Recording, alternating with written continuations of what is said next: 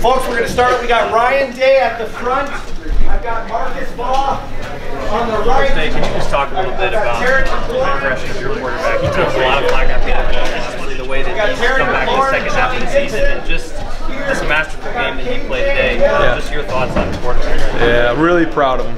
Really proud of him. You know, he's put a lot of work in over the last few months, a lot of work into this game plan, and you know, even there was a point in the game where I thought he was playing at a high level, and things weren't just kind of clicking for us, but he kept pounding away, and he was pushing the guys, and his leadership has always been really unbelievable, but today it really showed. I think he's playing, you know, as good as anybody in the country right now, and his preparation's showing. His fourth quarter is 17 for 17, just down the stretch. You know, great quarterbacks have that ability to put. He was 17 to 17? 17 to 17 in the fourth quarter. Yeah, and in third, I think 33 to 39 for the entire game. Right. 28. Just what does that say about him? Great quarterbacks, the leadership, being able to put the team on your back and just will them to a victory. Yeah, I don't. That's not something you can really teach. Yeah. And it's been coming for a long time, and we've all believed in him. And you know, I know he's had his critics and things that way, but I think today is just a product of all the hard work that's been put in, not only this year but in previous years. Yeah. And I know you got Coach Meyer preacher was being humble around here. What you as a coach, what have you brought to the table that's helped equip JT Barrett to have some special games this year? Describe your guys' relationship. I think our relationship is really great right now. You know, we get along really well. I think that we complement each other really well. I'm proud to be his coach, but it's everybody. It's everybody on the offensive side doing a great job because you know, everybody around him is doing a great job. The protection was great tonight. I thought, you know, the guys making a lot of plays on the perimeter, so it's a group. Ryan, when you're down by 5 points and there's 3 minutes left and JT gets the ball, where's your mind at, and how much confidence do you have in your quarterback? Yeah, we talk about getting it started. And if you can get him the ball at the end of the game, we got to go win. And we talked about from when we started in the spring, we're going to have to go win a game in a 2-minute drill. If you want to go play for the whole thing, just like it's happened in previous years, you have to go win in a 2-minute drill. And we work on that thing every week. Coach talks about it all the time. And we actually had 2 drives at the end that ended up being 2-minute drills. And so we were able to put it on the field. Guys made a lot of plays. Protection was great.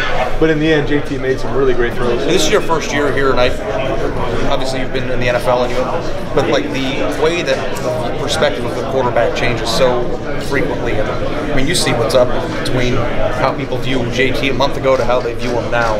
Just wondering, how has he handled that? How have you handled that? And are you surprised or even shocked at the way this is all turning out, considering where things were? Not shocked. No, I mean, you can see the last few weeks he's been playing at a high level. You know, whether you're throwing it on air or you're throwing it against the #1 defense in the country. I mean, you can see it. Good quarterback play. I think his eyes have been good. His timing's been good. He's been comfortable in the pocket, and he's a threat with his legs. That's the other part that I think is really hard to defend JT, is that you have to account for his feet. And so when things are rough, you know, he's getting the first couple first downs with his feet, things open up. And so we talked going into the game, he's got to beat Penn State with his mind, his feet, and with his arm, and I thought he did all those things tonight. Well, what was interesting is the fact that down the stretch there, you guys actually relied on him to sit in the pocket and throw the ball against one of the best passing defenses in the country. So talk a little bit about that and that thought process. I thought his preparation was ridiculous this week. You know, I mean, in the red zone, he checked to a play that we've been working on all week, and he throws a ball in the back of the end zone for a touchdown. Did a nice job. You know, right after the block punt, the second play, we hit that guy down the chute. Spent a ton of time on that with Aziz and Johnny and Terry running that play, and it worked out just right for us, and he put the ball right where it needed to be.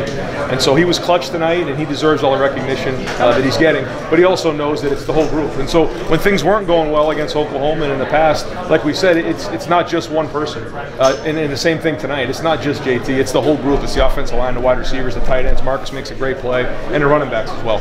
Ryan, were you able to talk about him panicking and nobody else did? I'm just curious, do you see the clock ticking? I mean, how much of a sense of urgency creeps into, you know, what you have to keep an even keel, but describe that sense of urgency. You kept fighting and you weren't getting any closer. Yeah, I mean, one of the biggest things we try to talk about is, you know, to play with emotion. Don't let emotion play with you, and that's when things are going good, but also when things aren't going so well. And the easy thing to do is kind of let emotion get the better of you when things weren't going well, and then press. And I thought we did a nice job. You know, Kevin and I really being on the same page of let's push this thing. And Coach talked to us going into the game. Let this thing go. Don't play it close to the vest. And so we didn't. And when things weren't going well, we kept pushing the thing down the field, and it showed in the end, because once he got himself into a rhythm, I thought, you know, that was a really big part of the game. Hey Ryan, one of the main things